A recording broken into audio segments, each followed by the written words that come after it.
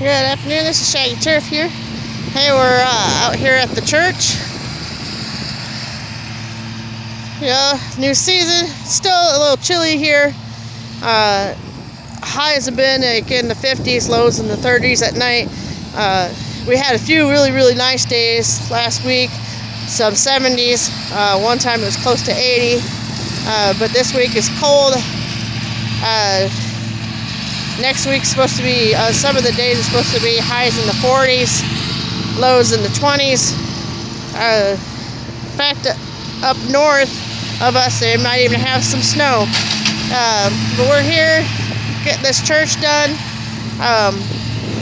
I weed-eated all around the church already and around some of the trees. Looks like they've got some new trees that they planted that are going up. That's nice. They did a lot of stuff out here.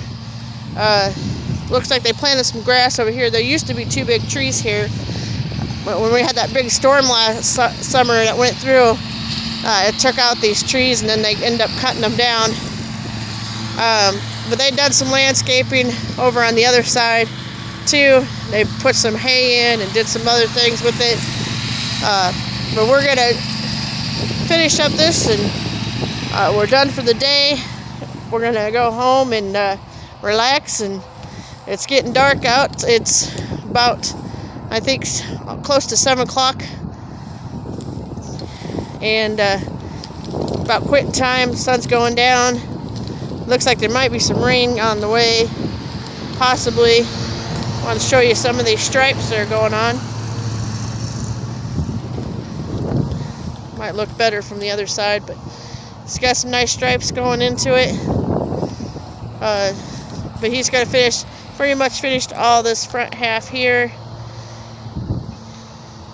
He's got this back half. It goes all the way down that way, all the way around this side, and then he's got the other side of the church, which is just a little patch. It should take him another, I'll give him about another 15-20 minutes when he's done with that. And then I'm going to get the blower out and do some blowing here. And all I gotta really do is just blow off. I blow off the front part, this little front part here, and then I go around. They got like window wells that I go and I blow those out too. And then any of their landscaping that they have, I blow out. And these window wells, they throw grass up on the windows, and they would appreciate it if they appreciate it when we try to blow the grass off the windows so they don't have to see it. We have the same setup as last year with our work truck. We're thinking about the people that did the stickers. The stickers are coming off. The back wrap doesn't look too bad, but it's starting to come off at edges. So we might take it somewhere else to price maybe a wrap. See how much that runs us. At least do the doors and stuff. But we still have the two Echo weed eaters. We're actually going to be purchasing another one here quickly.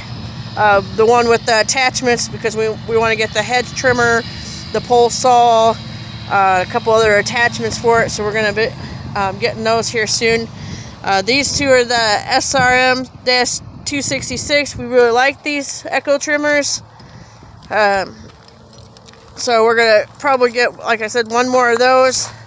And then we have our two blowers here.